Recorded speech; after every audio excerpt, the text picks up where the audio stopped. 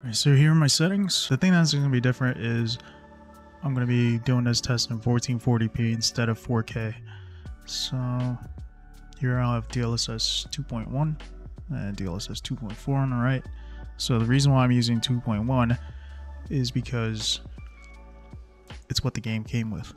I know I probably should have did 2.3 versus 2.4, but I wanted to use a file that the game originally came with. So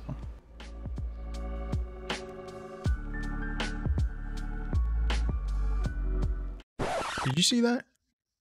It's ghosting again. And it's actually worse. I went back, I installed DLSS 2.3.9, and the ghosting went away. I don't know.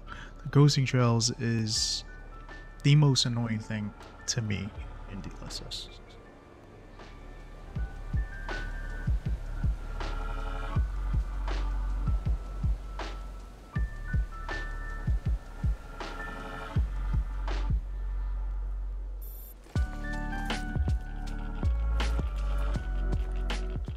In my Red Dead or benchmark, see the RAM's a little bit higher here as well. Nothing crazy.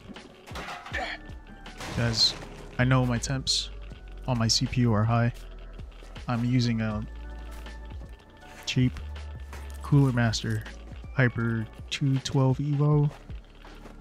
I got a replacement coming. I got a whole video coming out on that, so you guys subscribe and hit the notification bell if you do want to see that. So just go along in the benchmark here.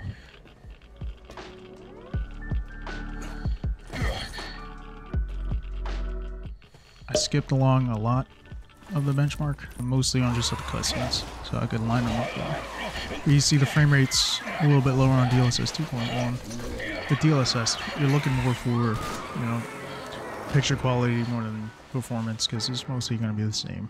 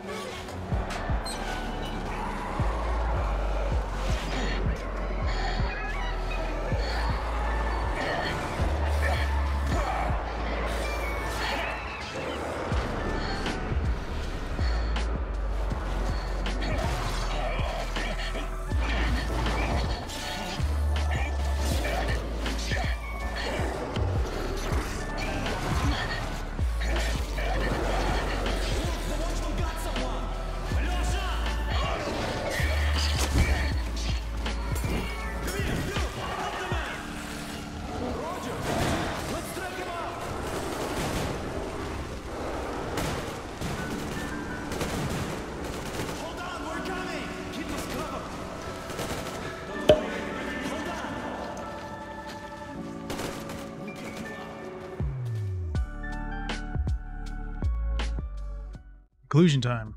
Do not install DLSS 2.4 on Metro Exodus. The ghosting's terrible.